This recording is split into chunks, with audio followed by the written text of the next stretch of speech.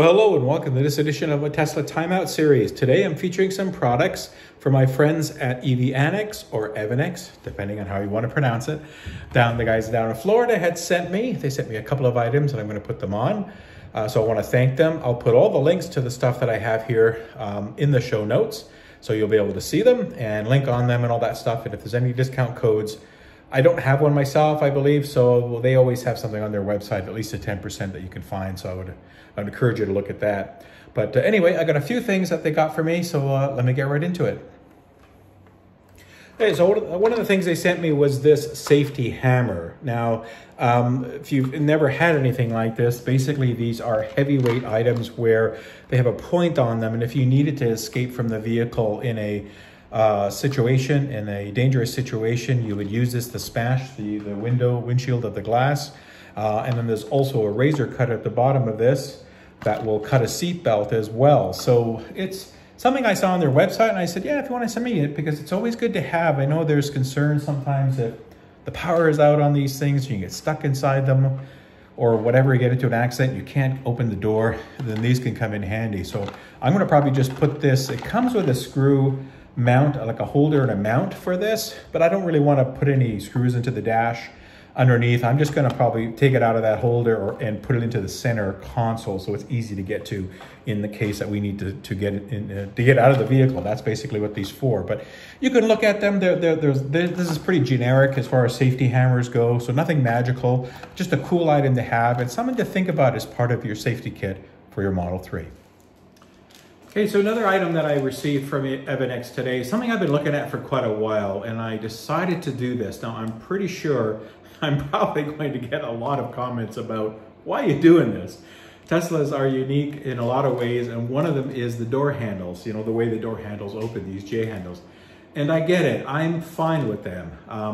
But you wouldn't believe how many people that I drive in this vehicle, that I take out, or that use my vehicle, that still have a problem opening these doors, and especially if I'm getting people that have never been in the car. And it happens to be quite a lot, so it's not just once and then they remember, but it just happens quite a lot. So what I wanted to do was get these door handles. Now, you may have seen them on AliExpress or some other sites where there's quite a lot of them. But the idea is that they just basically 3M tape over the J handles that are on the Model 3. So there's tape here on that. You can see it's got the shape of the handle, and the idea is that there is this opening and that you put your hand and you pull, or you come from under and you pull, same thing. So more like a quote-unquote normal vehicle. So I'm going to put these on because they're 3M tape. Once you can always take them off. You can heat them up and slowly peel them off over time. Or peel them off if I wanted to take them off. So it's not a hard install as far as being able to undo it if I decided to change my mind later on. But I watched some videos and I watched some people install these and the usability, and it was actually very easy to open the door. This seems to get more leverage on that pulley system to open the doors, whether it's coming from underneath or coming from over top. It's not a big deal, but again, you'd be surprised how many people really can't figure out how to open these doors. They're fumbling around, they're opening it, not grabbing it correctly, and fumbling around, and I just don't want, I want to make it easy.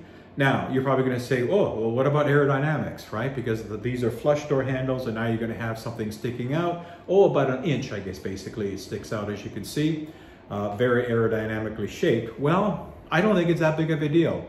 I've watched some videos and I've read some things people think it's 1%, 2%, or 4%. I think that's utter nonsense. There's no way that door handles are going to be 4% of the aerodynamics. But hey, I'm not an aerodynamics engineer. I just drive the vehicle. I'm not worried if this is going to be 0.1%, you know, hit on aerodynamics. It doesn't faze me at all. Model 3 has enough range to get me going where I want all the time, even in the winter. So I'm not concerned about it. If you're really concerned about it, then don't get these. But I'm getting these for the convenience factor because I do like the J handles, don't get me wrong. And I was actually thinking about even putting a kit in to automatically pop the handles out and light. The handles are lit as well, similar to the Ioniq 5, the EV6, the Genesis GV60, a lot of these where you walk up, you see the handles come out. And I was thinking of installing that kit. It's really expensive and the kit's expensive. And this is just a much cheaper and less costly way, and something that I can easily reverse if I decide to. And I was concerned about the pop-out ones where maybe there's a software update and it screws it up. I've read some things. I know they get better with time, but less is more in a lot of cases, folks. So that's kind of what I wanted to do with these door handles. So they are a plastic, basically just a molded plastic with 3M tape. So I'm going to install these, and I'll show you some of the quick stuff that I do when I install these and show you what they look like at the end. All right, so first thing they say to do is to clean off the vehicle, the handles, with some, of course, cleaner. So isopropyl rubbing alcohol is a good thing. So I'm going to clean the handles just to make sure there's no dirt, grime, and grease on them. And then we'll continue. Now, just test fit them before you actually peel anything off and set it. As you can see, they only go one way. So there's one side for the driver's side and one pair for the passenger side. This is the driver's side, so there's two of them for both the side handles. And you can see this is the passenger side. So it just doesn't line up no matter what you do here. It doesn't line up properly, even if you put it upside down. So it's quite easily to see what side is what. It's pretty blatant because they're exactly cut like the handles. So you can't really muck that up. Just take the side that you're doing, the two handles out, and get it ready. Now, one thing they give you to help make these things stick so they don't come off is this adhesion promoter wipes. They give you two of them, one for each side. So once it's clean and prepped, then take out the adhesion promoter and wipe the handle with it entirely, and then you're ready to stick on the handles. So once the promoter is on, then basically what you'll do is you'll just line it up. Make sure I have the right ones here. I'm gonna grab the other ones. You'll line it up, peel off one section of tape, just line it up. Actually, what they say is to take the whole tape off, start with one end, and then just pop it in like that, basically. Follow it down so that it's a nice match, and then hold it and press it. So that's what I'm gonna do. Okay, so I have one example on here. So what I did is I pushed it on, try to line it up as best as I can, so it's an even kind of thing. You can still see a bit of the chrome around it. I had on some carbon fiber kind of stickers that were on these before, and I decided to peel them off because I wasn't sure if this was going to stick onto an existing sticker that's been there for like a year. I thought over time it might peel off, the sticker might loosen up. So I went back to just taking it to the bare chrome that comes with my vehicle, which isn't the blacked out version that the Refresh has. So as you can see, it fits pretty close. Again, you're gonna get a little bit of chrome gaps, but I'm not so worried about the look. It's more as the functionality that I'm looking for. And you can see that it opens really easy. Like I hardly have to touch it to pull. It's quite an interesting pivot mechanism that is taking advantage of. So what I'm going to do now is I'm going to put some painter's tape, and I'm just going to tape it down here. I warmed this up a little bit with a heat gun as well to try to get the adhesion going a little bit better, so make it a little bit hotter. And then I'm going to put some painter's tape and leave it overnight so that it sets in a nice dry, warm environment. And my garage is a good 15 to 20 degrees C. I've got the heater going tonight to warm it up so that these things will stick. So I'm going to rinse now and repeat, as we say, and do the other three handles the same way. All right, so here I have them installed, basically stuck on. So I put some painter's tape to apply some pressure. I held it in place with my palm of my hand for about a minute, just a nice easy pressure, not too powerful. After I heated the backs up with the heat gun just momentarily, just to get a little more stickiness. That should help with the bonding process. That with the provider material that they give you should help these things bond. I mean, if they fall off, they fall off. I'll have to see. And then I'll have to report back how they last. But EVANNEX says these are a good set. They should stick and last forever, basically. But time will tell, especially with our Canadian winters and stuff. We'll have to see. Now, one of the pros of these handles that a lot of people were talking about was the fact that it's easier to open the vehicle if you get the snow and ice, right? Because those J handles can freeze and it's hard to open them up. But of course, Tesla has the new software, a new feature coming out in the software where you can press and open the driver's door. It'll just pop it open enough that you can get your finger and pull it open. So kind of defeats the purpose of needing something else or a tool to chip off ice or anything in the winter time. But again, my reasoning is the fact that I get so many people that can open the doors. I don't mind the aesthetics. I like the looks of them. Look pretty good, so I'll show them to you tomorrow, I guess at some point. I'll come out and video once I take the tape off and show you how they work. Okay, here's the same thing for the other side. So I've gone around and done the passenger side, same way. Heated, cleaned, you know, dried off, cleaned, and then heated a little bit, stuck them on, put the painter's tape to the hold. Let that go overnight, and then I'll see what they look in the morning. All right, so it's the next day. I've taken the paint off. It's cool today, or the painter's tape, I should say, off, but here they are. Here are the handles. I like them. I've actually opened the doors already, and it's quite easy to open the doors. So yeah, I see a bit of the chrome, but I'm fine with that. Go around to the back here, and you can see a side profile view. Again, not much from aerodynamics, but hey, what do I know, folks? You know, you make up your own minds, but there they are. Now, how do they work? Well, should hopefully the phone's close enough. Yeah, that's it. Really, really easy. Don't have to put much force on it at all. I can even use my pinky finger to open it up. It's that easy. You can come from underneath, even back here, pull it, still works. So again, most people are going to come from the top and pull it, and it's just going to open up. So it really takes advantage of that pivot mechanism because it's pulling the weight onto that pivot here versus what we used to have to do is push and pull. So it's just pulling in, and this is pushing in really nicely. So I like them, and I think it's going to make a lot of difference for people coming in and out. The question mark here will be to see how they hold up over time, especially over the winter. But I've done what I can to get the best adhesion out of this by heating them up, by giving it a good cleaning, using the adhesion promoter, leaving it on overnight in a nice warm environment with tape, some pressure on it all night. They should be good to go according to the instructions because it's pretty easy, but time will tell. Anyway, so that's good. I'm happy with that. I think they look great. And let's get on to the next item that EVANNEX had sent me. A steering wheel. Let's check that out. All right, so like I said, I've got the second item here for EVANNEX or EVANNEX. It's a steering wheel, and I will put the title of it right now up on the screen here, so because I always forget the name of it. Recaro, I don't know. It's the carbon fiber leather one. There's two. There's an ultra suede Alcantara one, and the carbon fiber leather. I wanted the carbon fiber leather, so that's the one that I got. And this is basically how it comes packed, you can see here. And then this is the wheel, it comes packed very nicely. And this is the wheel. It's a beautiful, lovely wheel. Now it's all integrated carbon fiber with nice leather, tight stitching, a carbon fiber on the bottom. It's a little more flatter than the OEM Tesla wheel. There's lots of different variants of these wheels that are out there with shapes and different, you know, hands, prints and stuff like that.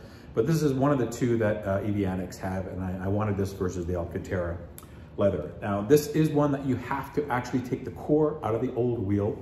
So not only the airbag, obviously, but you have to take the controls, the rotary button controls, the dials, and the instruments that are in there. It sounds hard, it's not that hard, but I'm getting it installed, so I'm gonna bring in my installer here, introduce him, and he's gonna walk us through, and I'll take little video snippets of the installation process so that you know what to do. Sure.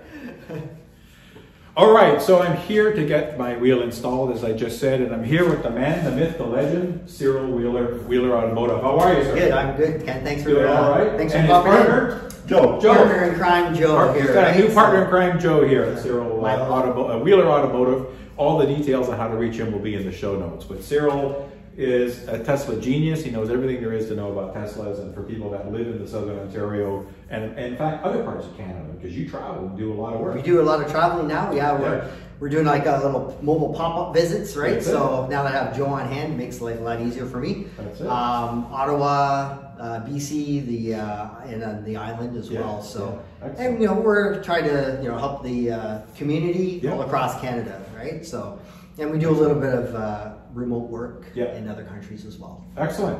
So all his details will be at the end of the show in the show notes. But Cyril's going to walk us through the installation process, and the first thing we'll quickly talk about is we'll kind of go through the steps, and then I'll video each step. So it won't be a long drawn out, but you'll see what's important. And I think the first thing that we wanted to highlight in the steps is the safety element, right? Because there are guys that have done, the wheel install, especially on the yoke or others, and they don't turn the power off. It's, they just start it and do it.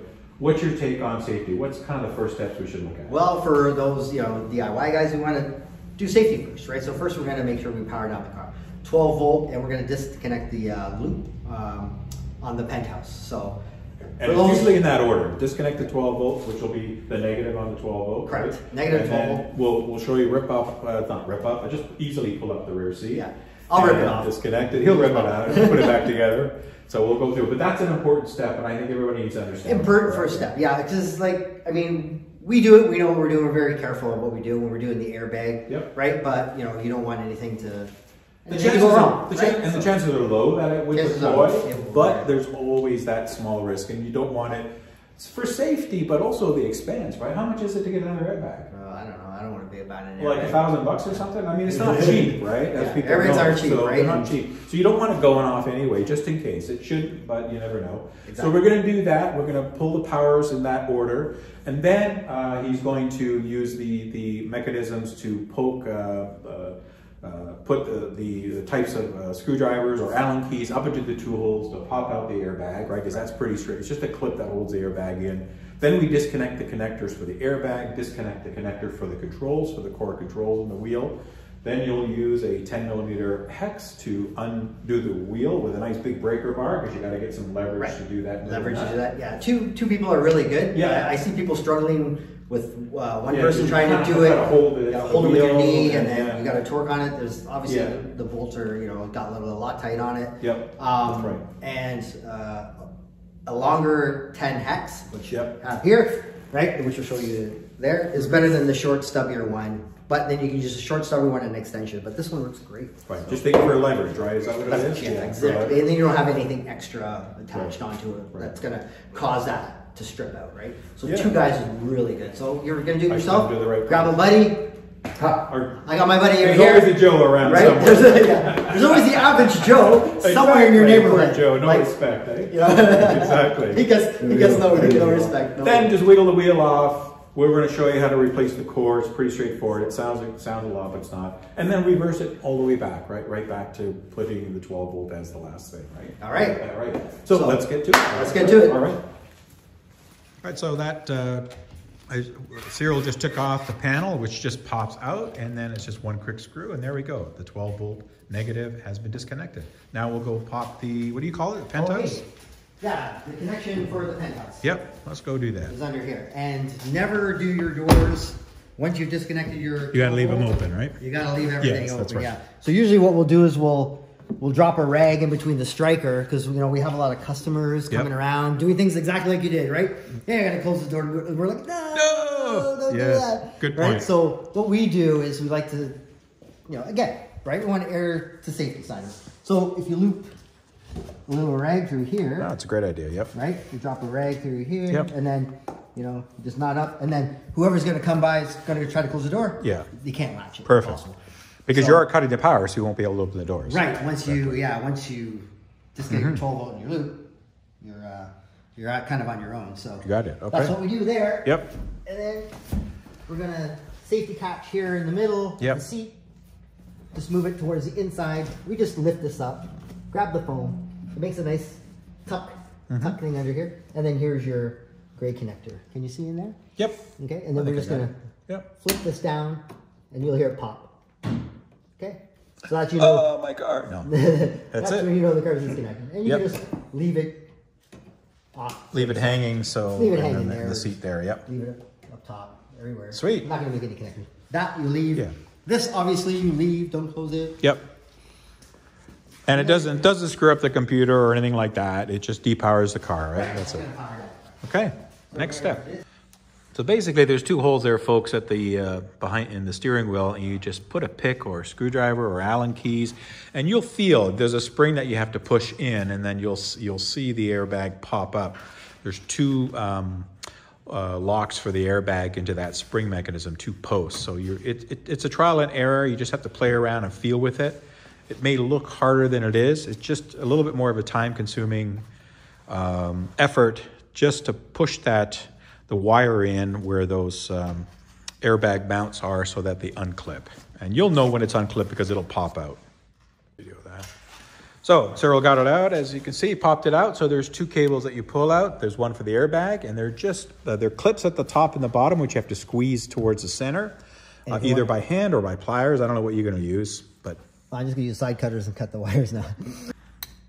Yeah, so the two plugs, you just squeeze those tabs in and then pull, and the other one we'll take out afterwards. All right, so then once those two clips are out, then you put that 10 mil hex in. And again, having a breaker bar, having another person to hold the wheel so that you can get some leverage. It's all about leverage on this so that you can undo it because it's got Loctite, as you said. And just take your time. If you're gonna do this yourself, you know, probably have to use a knee, a couple of knees to do it. It's doable.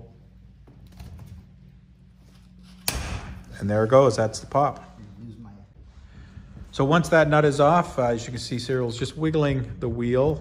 It'll just slowly rocket back and forth, up and down, and then it pops out because it's in a groove mechanism. And it's easy to put back on because it's notched, so you can only really put it on one way. Right? So it works pretty good. You don't want to mess with the clock spring, right? Clock spring for the airbag, you just leave all that stuff while it's there. All right, so once you have the wheel off, you'll see that there's clips in here, behind here, these black clips. And what you have to do is just kind of squeeze them together so they pop in. And that'll get you access to the screws on the other side to take out the whole core mechanism.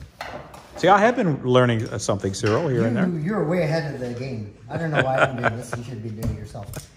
I know you just like to drive all the way to here. I just like to drive all the way here to see you. That's it.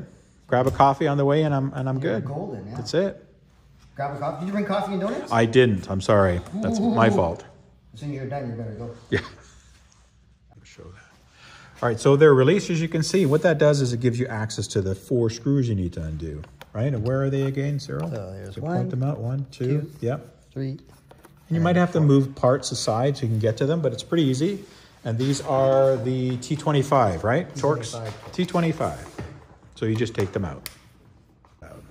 All right, so once those screws are out, you just have to pop the core housing out. And it's just simply, you know, lifting up on the different plastic pieces as Cyril is doing there.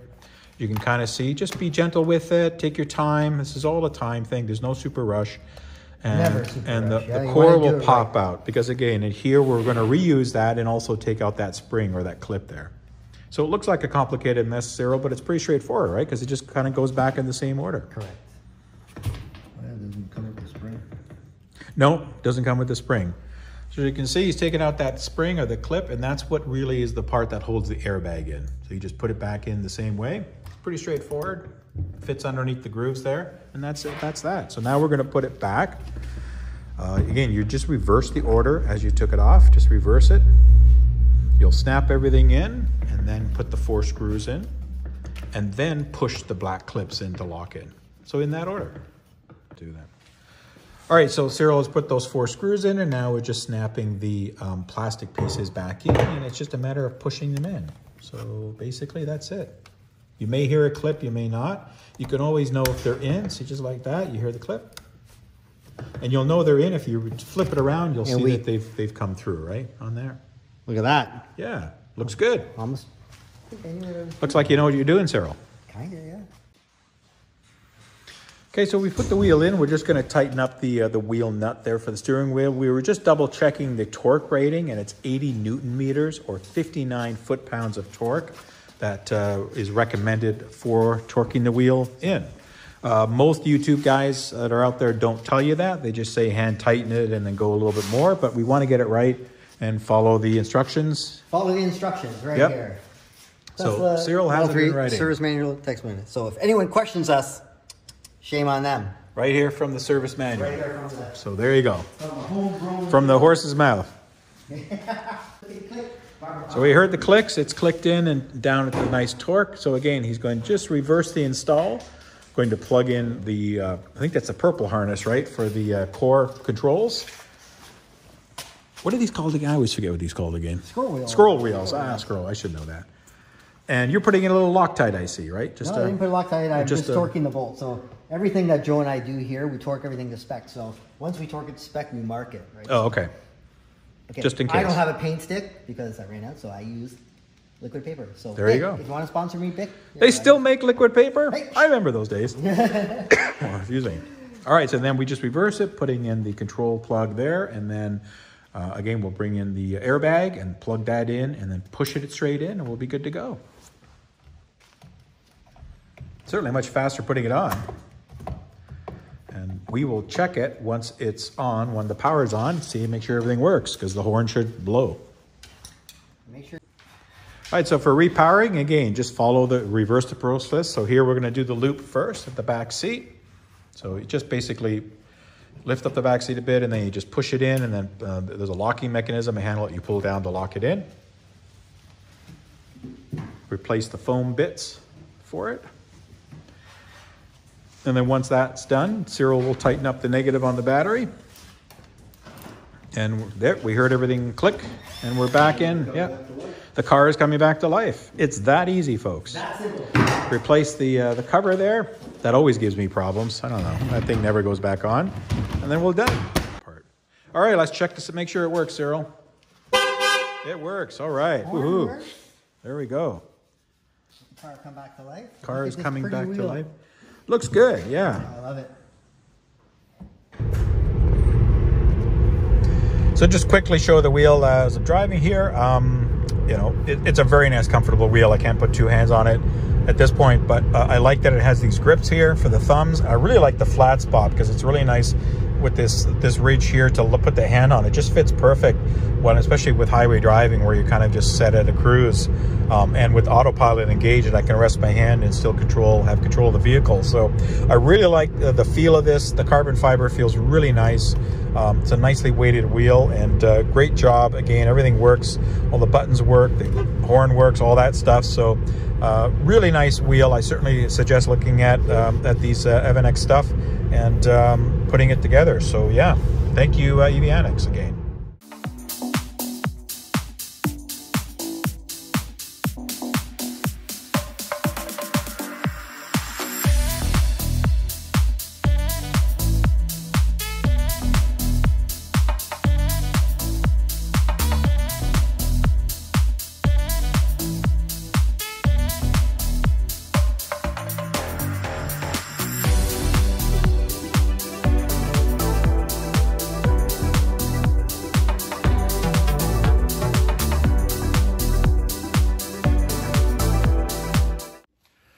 All right, so I just checked the controls on the wheel to make sure the volume and all that stuff work. They do, so that's the other thing to do. So, Cyril, we're done, my man.